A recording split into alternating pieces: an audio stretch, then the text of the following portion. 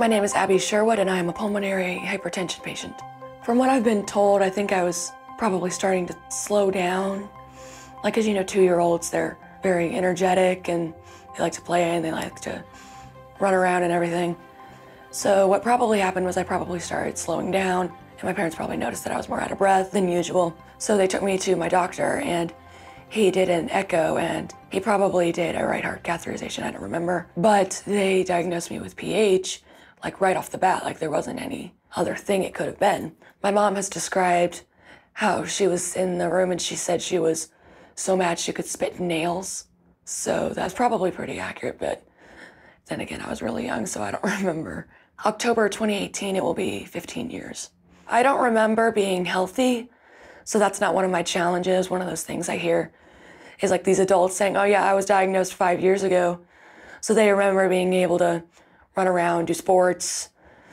They've been able to be healthy and live a healthy life. I don't remember that, so I don't have a great sense of loss for an old life because I don't really have an old life that I remember.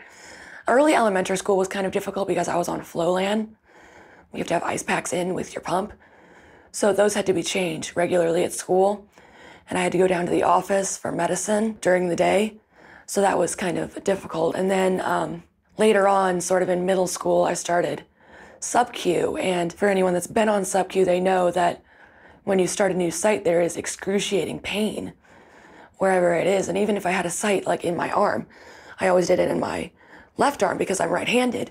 So if I had it in my right hand, then I'd just have like really bad pain and I wouldn't be able to write, and that wouldn't work. So even if it wasn't my left arm, it would affect my ability to walk and do things. Because you know, when you walk, you have like a bouncing motion. So we had to either like put it in a sling, or if I had like the site in my stomach, which was also a frequent spot, I would be in a wheelchair at school, which would be really difficult because I had a couple of friends that would be able to wheel me around. And that wasn't working for me because my condition started to decline. And I had to be put on oxygen most of my day, and I had to start taking tanks to school, so that wasn't that fun.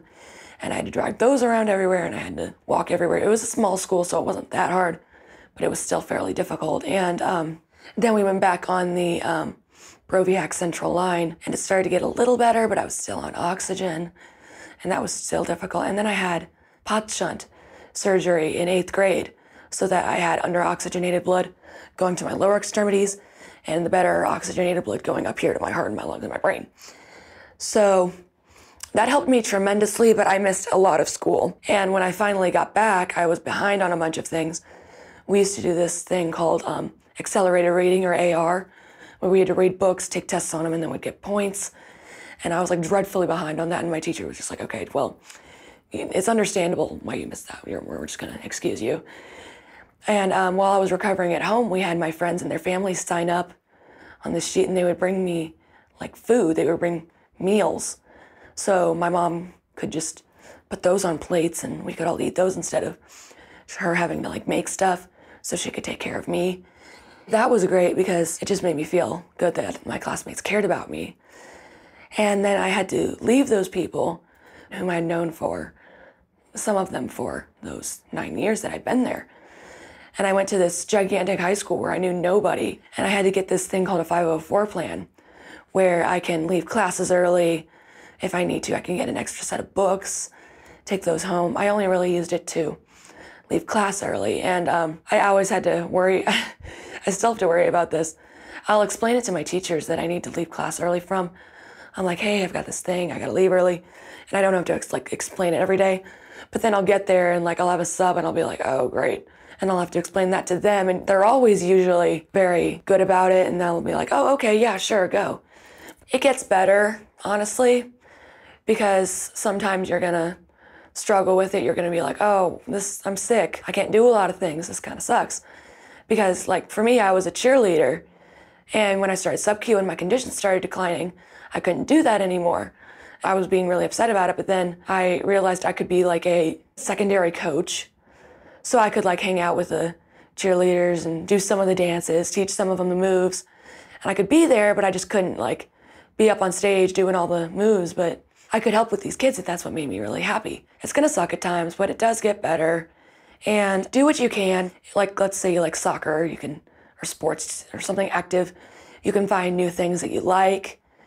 For me, that's like reading and writing. I can sit and do something calm.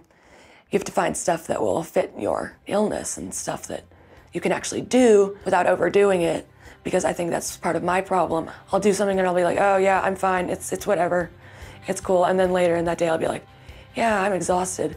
So don't overdo it, learn your body, know when you're doing too much for yourself. And as you get older and you might go into high school and you're gonna meet maybe some mean people, they're making fun of something you can't control, and that's really low for people. That's not something anyone should be doing.